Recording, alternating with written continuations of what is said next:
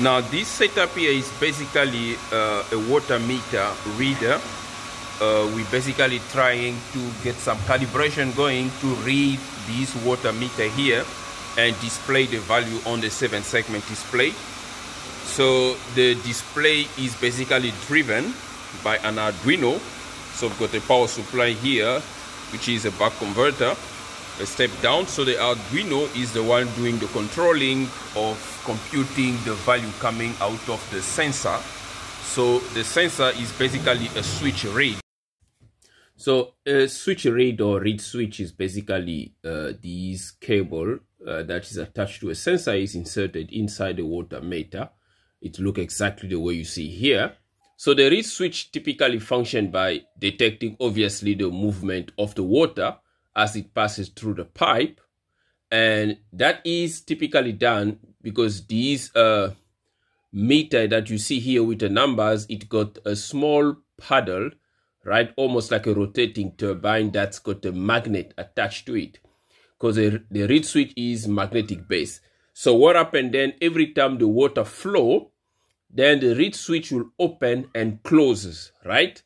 Now, the action of opening and closes will induce, obviously, pulses on the outside as you connect it to your microcontroller.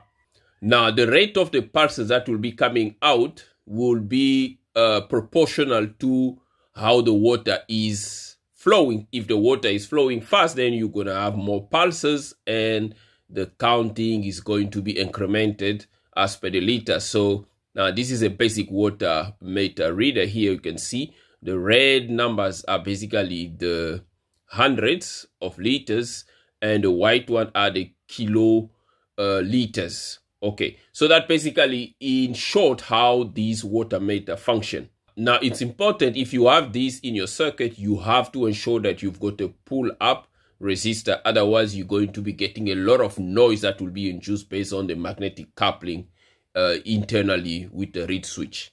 And the driver here, most of it is basically the ULN2003, which is a 7-segment driver. Can also drive a couple of devices because it's just amplify the current, and a bunch of shift registers to basically multiplex, right, your output. So that's basically the setup here, and we've got the Arduino code here that is actually doing the job. So this is a 20-liter bottle that I'm about to fill up, and by the time this 20 liter is done refilling, basically filling, I should be able to also register a 20 liters count on my 7-segment display.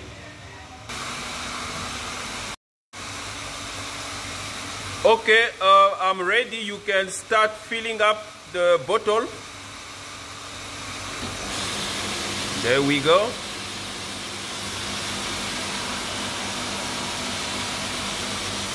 $10 liters.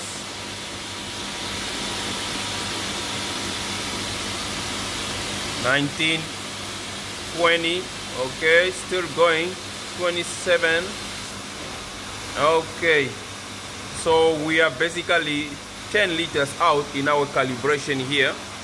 We have to change some parameters in the code here to get the calibration going. Okay, ready. Let's go refill.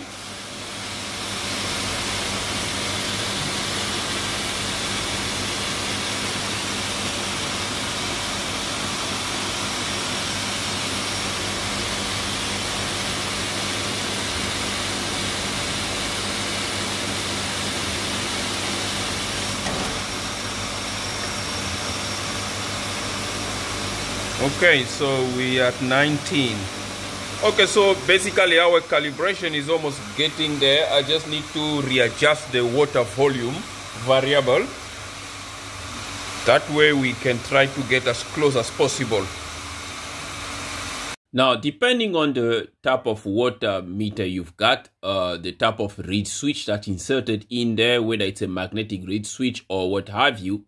Now, the data sheet of the water meter is supposed to tell you how many pulses you can get per revolution of the last dice there, or per liter, right? Now, it can tell you, no, you can get 1 pulse per liter, or 1 pulse per half a liter, basically the volume of water flowing.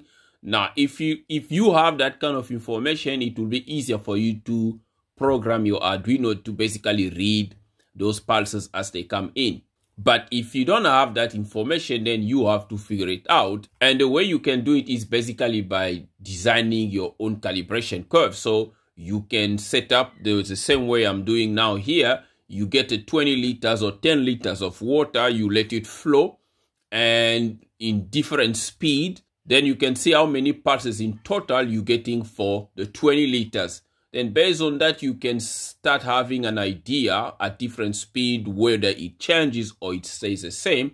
That way you can calibrate your water meter reader more accurately and you'll be on your way. Okay, I'm ready. You can refill again.